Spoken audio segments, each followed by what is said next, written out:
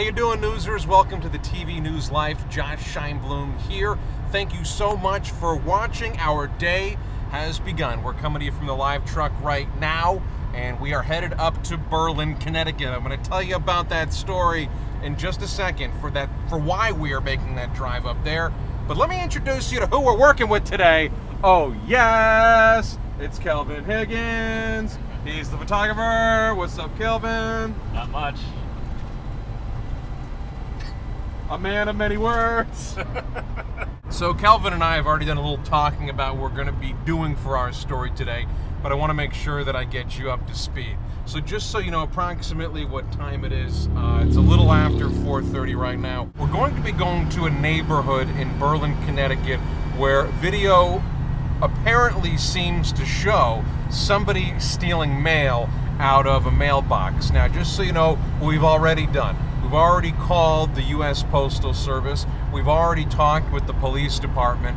Unfortunately, we're not going to get either of them to go on TV for this story, but that's why we are headed up to Berlin. We know where the neighborhood is where this happened, and we're going to see if anybody who's around there might be able to talk with us and might know something that we already don't know. We are here right now in the neighborhood of Summit Wood Drive. It's a very residential neighborhood, but the homes are kind of spread out apart from one another, and it's not exactly completely unambiguous which house may have shot this video. So we're kind of driving around right now in the neighborhood, seeing if we can find anybody. Maybe they can point us in the right direction, and next time something happens, we'll let you know. So we drove up and down the road. We did end up seeing one guy outside of a house. He didn't want to go on camera. As you might imagine, that creates for a challenge when people aren't going on camera. He's the only one that we've seen so far. So here's the plan. We're going to regroup a little bit. Kelvin is going to shoot out some video of the neighborhood, so we've got a little bit more something to pad our package with. And I am going to go knock on some doors.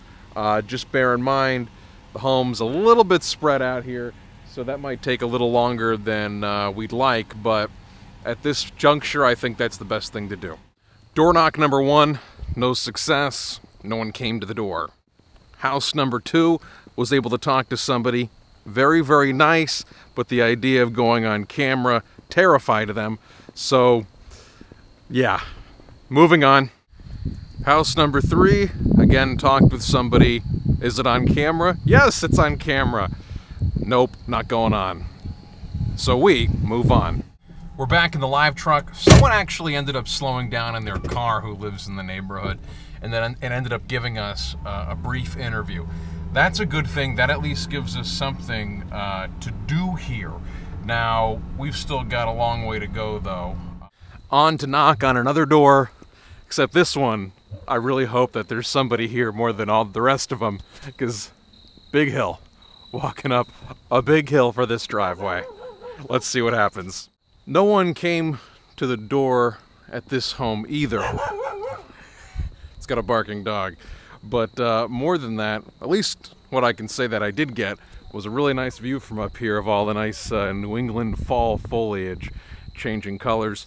Other than that, nothing. So the search continues to try to find more people to talk with.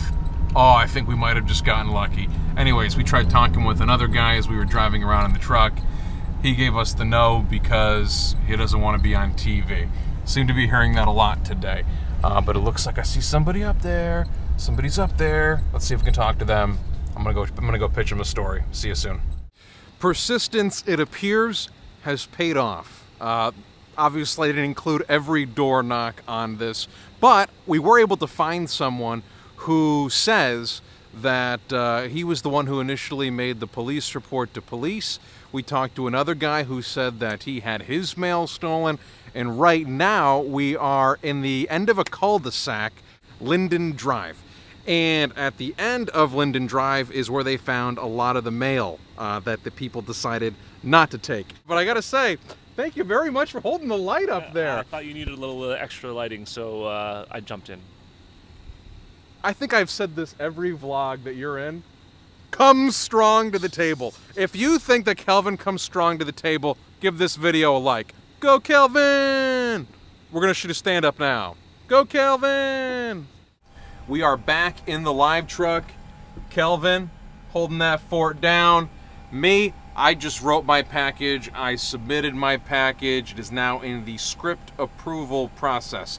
I thought that would be a good place to leave things today. We still have to go live at 10 o'clock and 11 o'clock tonight.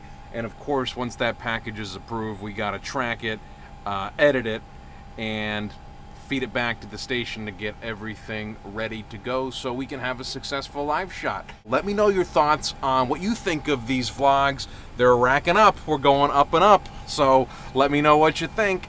And thank you, of course, for watching this video. It's really awesome to see the views rack up, but what I think we need now is some more subscribers. So do me a favor, let's recruit some more members to the TV News Life and Newser Nation. All you gotta do is press that little red button down there. It's called subscribe, and you can join. It's just that easy. And of course, if you'd like to stay up to date with the very latest that we're doing to put these stories together and check out all of the news that we work on, you can find that on all my social medias, Facebook, Instagram, and Twitter. Of course, again, I just want to say thanks so much for watching. Thank you very, very much for watching this vlog. Get ready for another one coming to you real soon. And of course, have a great day.